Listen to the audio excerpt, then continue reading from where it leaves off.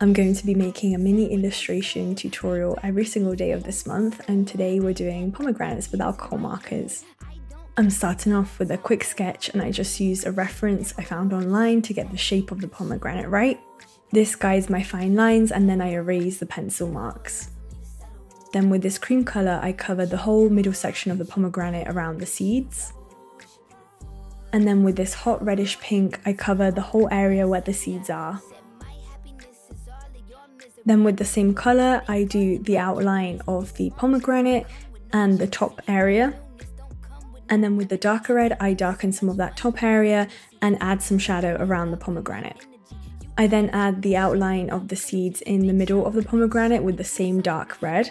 And these don't have to be perfect, they can be messy and irregular. And then with the amazing white gel pen, I add highlights to every single seed and some detail in that top area, and this is the final result.